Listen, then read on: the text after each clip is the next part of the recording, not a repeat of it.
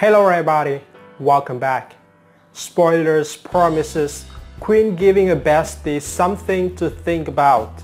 It's a good thing Shawnee is not a judgmental friend, or she would have some stuff to say about Quinn's little side project. Quinn gets to be the lady of the house at the Forrester mansion and a freak in the sheets at Carter's condo, and it's all okay with everyone involved.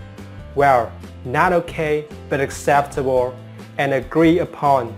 This is 2021 after all, and Quinn and Eric are not in the first couple to open their marriage. While it's quite clear the trio should keep this all hush-hush, Quinn has to spill to someone. Who better than a best bud, Shauna Fulton? Quinn has a lot to process with her new life, and the only way to sort through this mess is hearing an outside perspective. How will Shauna react? Probably exactly how you expect. While these ladies are not naive about the ways of the world, it's a lot to take in and a lot to navigate. Look for Shauna to ask some tough questions that get Quinn thinking. Meanwhile, Team We Hate Quinn has another meeting to discuss Eric's awful wife.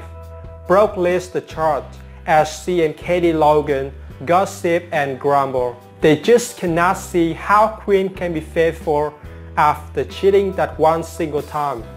Are they really ones to judge? Though, Brooke especially.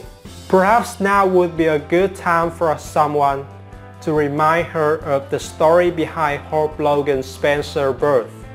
Pot, meat, cattle. And let's not forget that it's not the only time Brooke slept with one of her daughter's men.